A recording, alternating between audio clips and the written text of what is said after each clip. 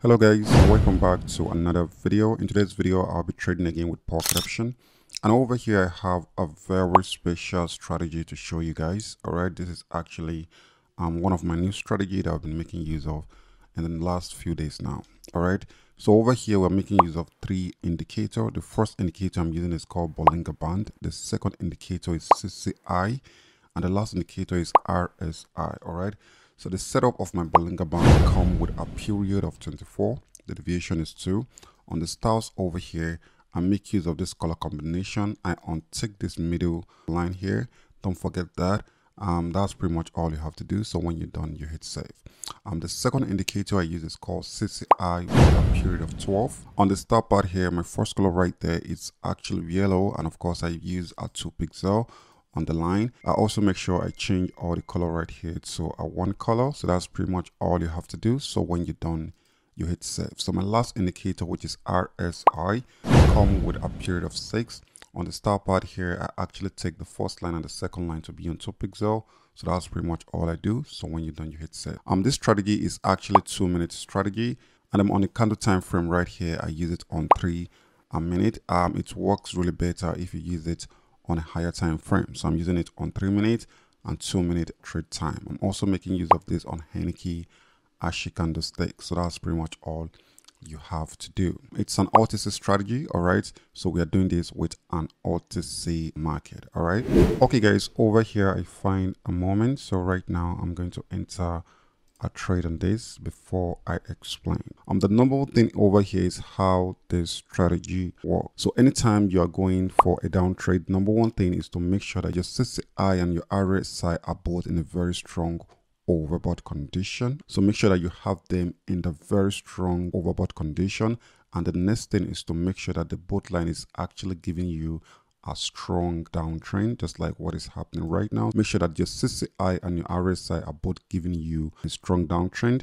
All right, so that's the number one thing. The second thing is to make sure that you have a very strong reversal with your particular candlestick. All right, so make sure that when you are placing your trade, you have the candlestick trend on a very strong overbought condition with your Bollinger Band, and the candlestick you're placing your trade on is actually giving you a strong confirmation of a downtrend. I think we're in the money on that, so let's check it out. As you can see, we're in the money on that. That's a very good one. I hope you understand, guys. All right, so there's a 2-way to actually trade this strategy, which I'm going to show you on my next trade.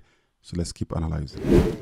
Okay guys, over here I'm finding a good moment for an up trade. So right here I'm going to place a 2 trade on that. All right, so guys, this is another powerful moment. So anytime you are going for an up trade, the number one thing is to always make sure that the candlestick you place your trade on is very close to the downline of your Bollinger Band. All right, it's very important that the candlestick is in a very strong oversold condition. The second thing is also with your CCI and RSI, these two needs to be doing the same thing simultaneously. You need to have them in a very strong oversold condition, and with your CCI the same thing applicable with your RSI. So the both needs to be in a very strong oversold condition. And not only that, always make sure that you have them giving you an uptrend confirmation, just like it was happening right here. You see that we have them in a very strong confirmation, but this both line is also giving us a very strong uptrend confirmation. All right, so when do you see this in the market with this strategy, you place a trade, but always make sure that you're placing your trade on a reverse candlestick.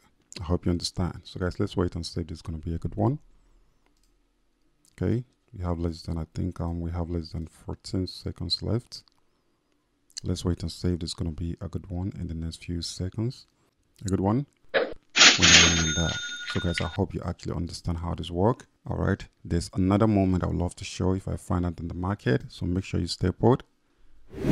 Okay guys, over here I'm waiting for the next candlestick. You can see a very strong reversal right here, but I'm actually waiting for the next candlestick though before I enter the trade. All right, okay, a good one here guys. I'm placing to trade straight up.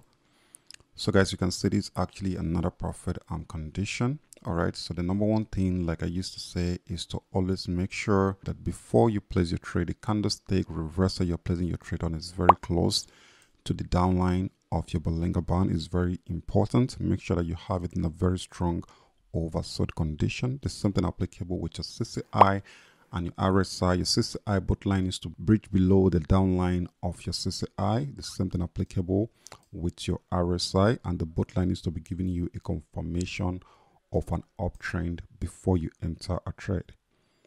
All right, do not forget that the candlestick you're placing your trade on must be actually in a strong position, giving you a reverse position before you enter a trade. So guys, let's wait and see if this is going to be a good one. We have like 45 seconds left. All right.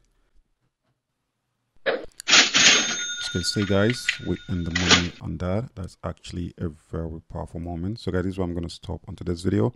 But right now I'm going to show you the position you shouldn't enter your trade on. All right, I'm going to show you fake position that you shouldn't enter your trade on, even though you're having a confirmation with your candlestick. All right, this is a number one condition that you should not place a trade on. All right, so when you're finding a moment like this where you see that the last few candlesticks and the position are not really strong, you can say that the last few candlesticks in this position are very weak. There's indecision in this particular market.